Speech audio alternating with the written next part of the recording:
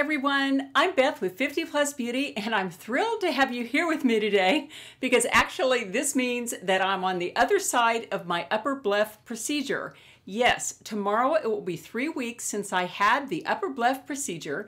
I actually flew to Arizona to a man that I think is a fabulous plastic surgeon, Dr. Christopher Maloney. He is Harvard trained and he does almost all of his facial work under a local, so you don't have to go out or anything like that, and I've always been impressed with that. And in this video, I'll be showing you my day-by-day healing journey for the first 2 weeks, and believe me, it was ups and downs and all arounds. But before we get into that, I'd like to show you my outfit that I have on today, and all of the pieces, the shirt, the jeans, and all of the jewelry are from Amazon, so they're really reasonable. And if you're not yet a subscriber to the 50 Plus Beauty family, I hope you'll subscribe. And when you click that little bell, that just sends you email notifications of my future videos. Okay, let's get into this. And I don't know if I mentioned this already, but I am 64 years old, and a lot of you will say, well, Beth looks pretty good, but she's had lots of work. And I have done some tweaks along the way. I did do the bleph eye procedure, which I will tell you about in just a few minutes, and I'll show you a picture that will show you exactly why I did this. But if you're curious about the other things I use to keep myself looking my best at 64 years old, then I will put a video either here or here of all the procedures I've had done. And so watch that video if you're curious about what I do. But I did just return 3 weeks ago tomorrow from an upper blepharoplasty video, and that's where they kind of get rid of some of the upper eyelid skin. If you have hooded eyes, it's really helpful in accomplishing that. And a lot of you will say, who've seen my videos in the past, Beth, you always had a lot of upper eyelid space. You didn't need an upper bleph. Why are you doing this? And I have to admit that before I went to do it, I did look at my upper eyelids and I thought, you know, they're not terribly hooded. I had a little bit of hooding inside here, but the main reason I wanted to do it was kind of a weird one. And I'll show you the picture that I actually sent in to Dr. Maloney. And by the way, he has free consultations, and I'll put a link below. And that is a great way for you to just send in your pictures, tell Dr. Maloney what your problems are, and he'll give you a free consult to tell you what he advises would help you and also the cost of that. And I will tell you before I get into more details about the upper bleph procedure, this upper blepharoplasty procedure cost $3,000. I paid for that totally with my own money, and I am not sponsored by Dr. Maloney or anything like that. I just feel like when you find a good provider, you should share that information with others. But again, you always have to do your due diligence. And how I found Dr. Maloney is that I had a Mohs surgery procedure under this eye. Yes, it was this eye. And basically a Mohs surgeon cut out what they thought was skin cancer. Turns out it was not skin cancer. But anyway, he made a huge scar on my face from here to here. And about a year after I had that Mohs procedure, I thought that scar looks bumpy and horrible. And so I did some research on who would be good at reconstructing that scar or helping me revise that whole area. And I kind of thought that maybe some filler in that area would help to make that scar look less. And I did a lot of research and I found Dr. Christopher Maloney, and he has almost totally 5-star reviews. And so basically I made my decision to consult with Dr. Maloney to revise this scar. And unfortunately, he looked at that. I did a free consult with him, and he looked at that and he said, Beth, filler is not going to help you. He said, you really need a complete scar revision. And I said, what's that? And he said, I basically have to cut open the scar again, sew it together, you know, with a better suture line, and it should heal in a much better way. And look at that. It totally healed just beautifully. When you look at it and you know what you're looking for, you can see that little scar. It's not totally invisible, but my land, it is about 100 times better than it was after the Mohs surgeon cut that original scar on my face. And I had the scar revision done maybe 3 years ago, and since that time, several of my friends and even family members have gone to see Dr. Maloney, and he is in Tucson, Arizona, so it does take a flight for most people, but they have gone to see him, and a few of my friends have gotten a facelift with him, and a couple of family members have gotten an upper bleph. One male family member got an upper and a lower bleph. And that's what I decided to do with Dr. Maloney, is to get the upper bleph, and let me show you why. Here is the picture that I sent to Dr. Maloney.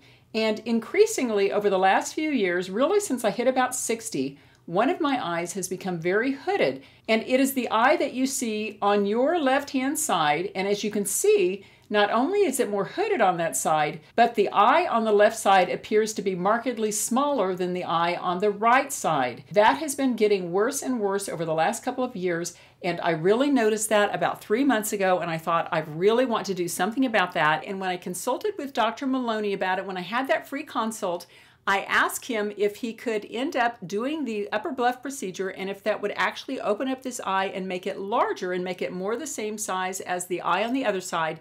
And he said, Beth, eyes are often asymmetrical. And he said, doing the procedure might have an impact on that, but I really can't guarantee it. But I really feel like it did increase the size of that eye and make it more like the eye on the other side. And I'm going to show you all 14 days of my healing journey. And after I get through that 2-week healing journey, I'll show you again the before picture contrasted with an after picture that I took this morning, and you can see for yourself if you think my eyes have evened out in size. And I will tell you that me, my husband, and a friend of ours all went together 3 weeks ago tomorrow. Tomorrow is Friday, and I had the procedure 3 weeks ago on Friday. But the three of us went together. My husband got an upper and a lower bleph. My friend got an upper bleph, and so did I. And I will tell you, if you are going through the upper bleph procedure, swelling is a normal part of the process, but it can be kind of scary. But enough of the chit-chat. Let me go in and I'll show you my upper bleph journey every step of the way. Okay, we just got to Tucson. It's about 9:30 in the morning here.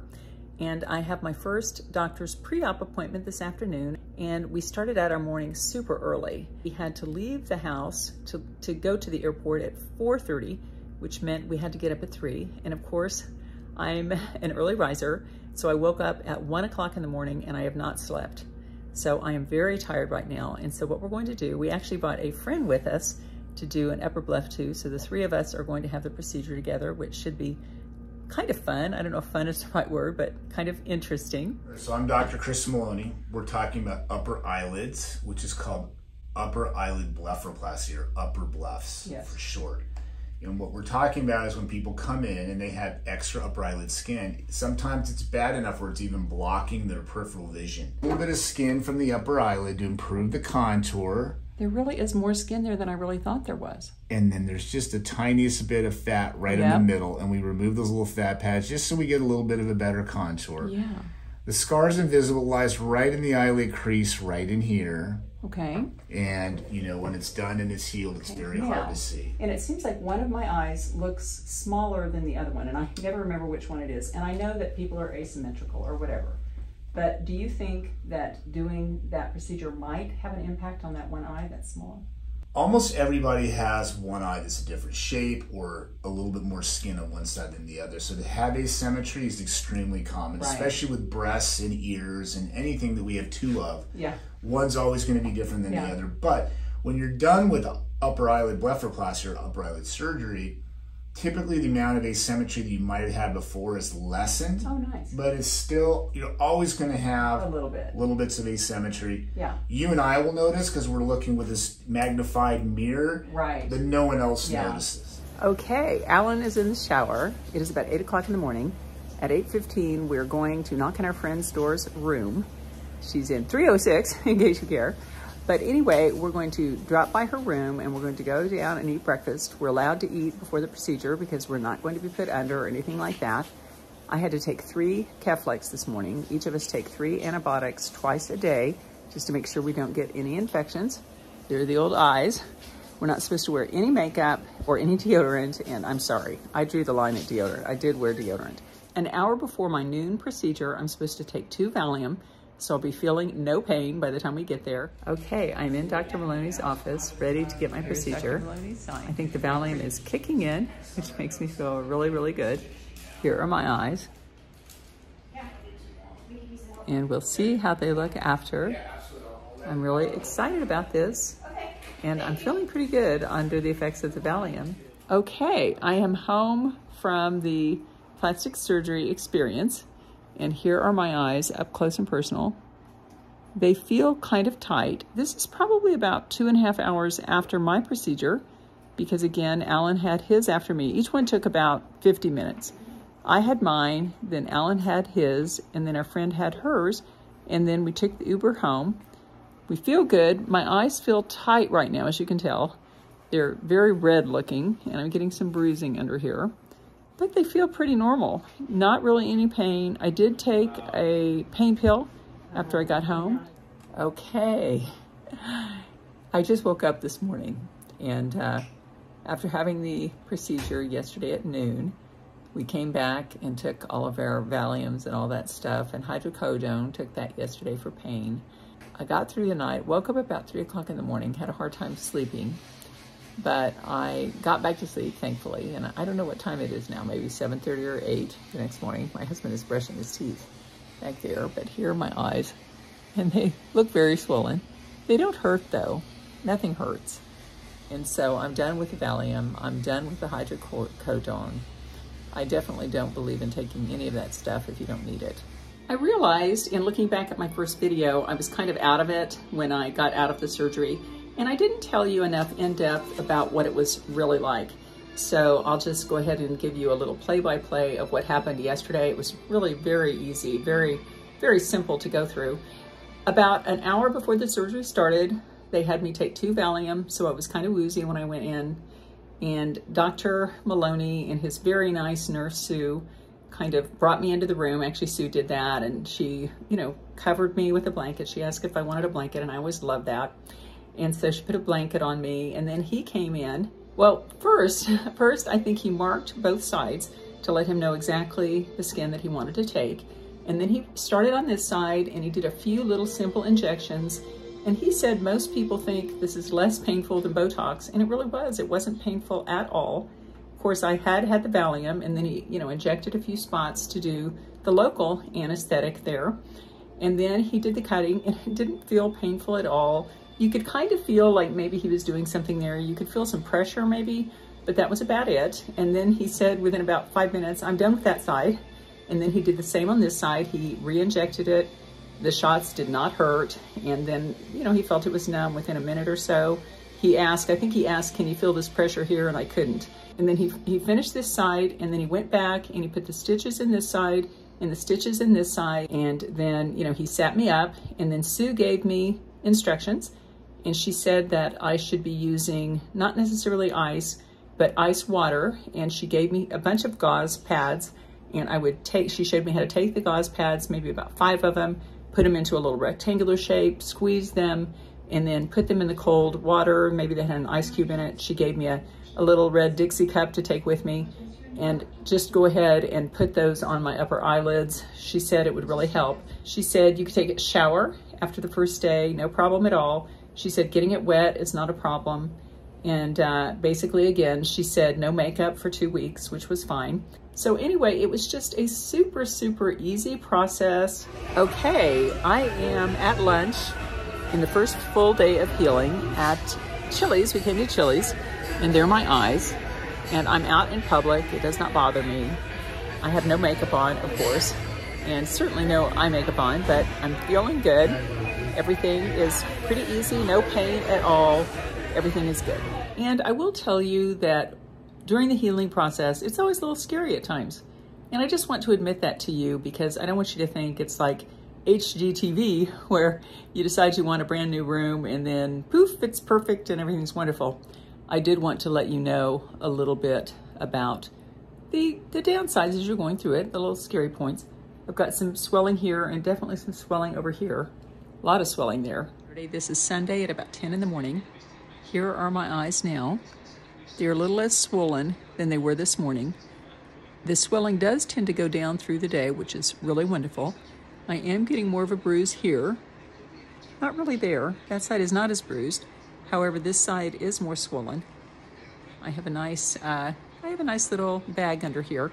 It's not as bad as it was yesterday, though. I will say again, the healing process is no fun, because you obviously go through very ugly stages and you're not sure how things are going to look in the end.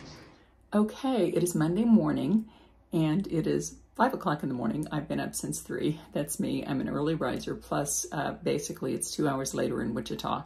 So it's hard for me to get used to sleeping so late here in Arizona.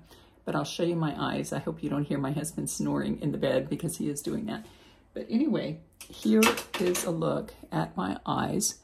And they do not hurt. There's a look at the stitches. They don't hurt. They are still swollen. I still have a little bit of bruising in here, a little bit of bruising there. And I have to say, whenever I touch them like this, you can feel that it's still sore and still a little bit swollen. But I feel good. It doesn't bother me from a physical standpoint. I have to say, from an emotional standpoint, always, whenever I have any little thing done, you know, it feels a little bit scary to be in the middle of it, but I do trust Dr. Maloney implicitly, and I know it's going to turn out very well. So anyway, this morning at 8, we'll go in and have our little post-op appointment. That's me, my friend, and Alan, and he'll give us any last-minute instructions. Then we will hit the plane about 11:30 this morning from Tucson. We'll arrive in Wichita about 7:30 this evening. It's going to be a long day. I think we have a long layover in Dallas, but it does not bother me to go without makeup and to even have this kind of thing going on.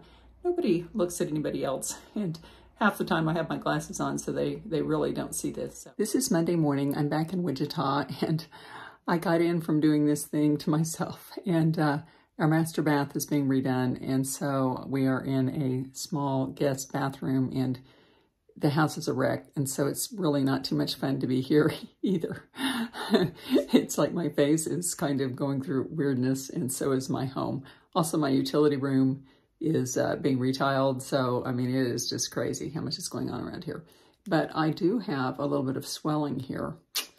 I don't think I was as good icing it when we were traveling yesterday. In fact, I know that I was not. And it is now Wednesday morning, and there is how my eyes look. I still have the swelling here, which I'm not real happy about, but I did end up texting Dr. Maloney, and he said that it's perfectly normal.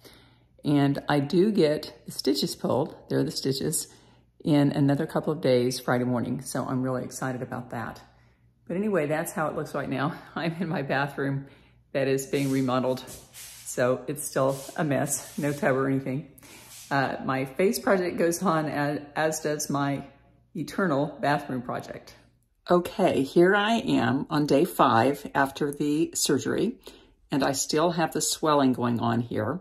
Here, I'll just look straight in there so you can see both of my eyes. This eye is doing fine. This eye has some swelling on that inner corner. However, Dr. Maloney said that is normal. He told me that yesterday, I guess. So I guess I'll just continue feeling like that is normal. However, I will tell you, ladies, this kind of a recovery process is never a dull moment. Somehow, it always seems like there's a point at which you go, ah, what did I do to myself? But okay, I finally made it to 7 days, to the day when they are going to be taking out the stitches. This morning at 8:30, Alan and I are going to have the stitches removed. There are the stitches. And I still have a little bit of swelling here, but it is really not what it was even a few days ago. Pretty much this swelling is gone, and this is still going down. But I am so happy to see the swelling going down. And my whole life has been crazy this week. In addition to going through this with no makeup, no working out, you know, no skincare at all, no devices, I'm also going through a remodel of my bathroom.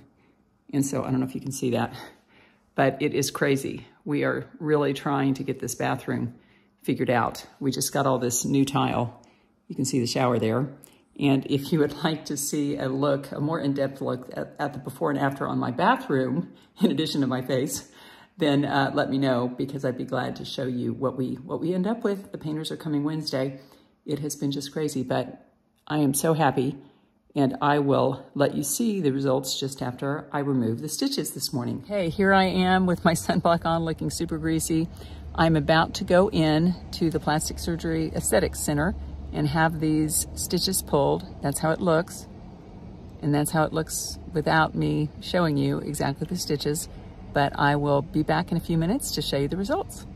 Okay, I have the sutures out. I've not really looked at it yet, so I don't know what it looks like, but I presume it looks better. I am so happy to get to this point. The aesthetics person, actually she's a nurse, she said, yes, the swelling is still there, but I'm looking good. And she says the majority of swelling goes down within 6 weeks, but that you really don't have your final result for 6 months. So I guess this is a longer process than I thought it would be, but so far so good. Okay, here I am, day 8 after the procedure. Here are my eyes.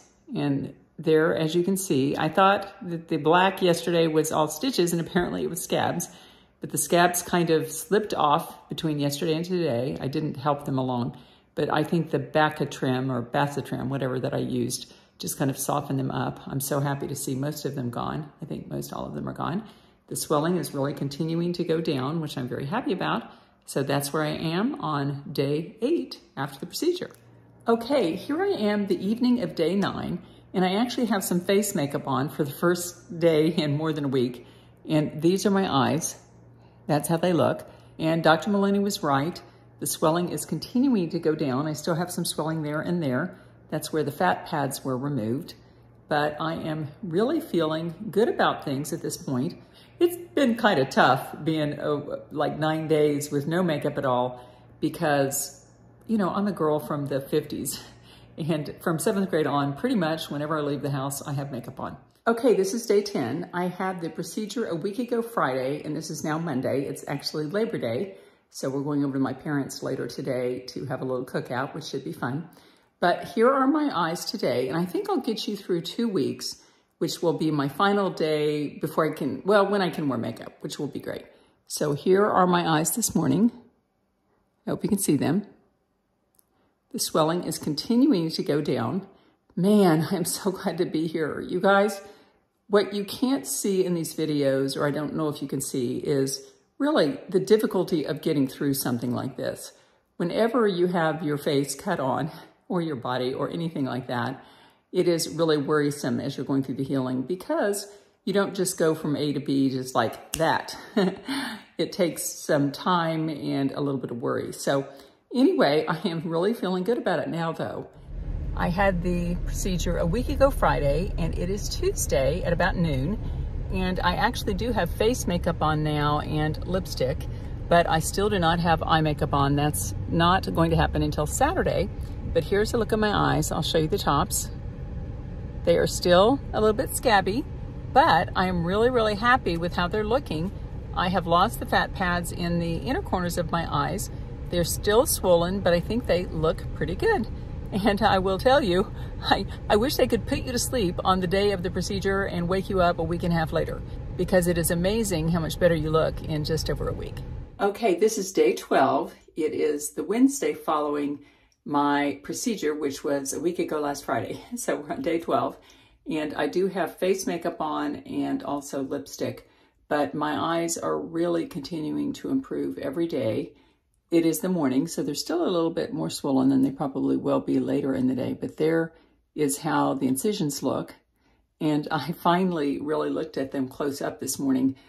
I don't know, when I feel them, when I'm putting on that gel or whatever, that bacitracin ointment, sometimes I was feeling what I thought were raised scars.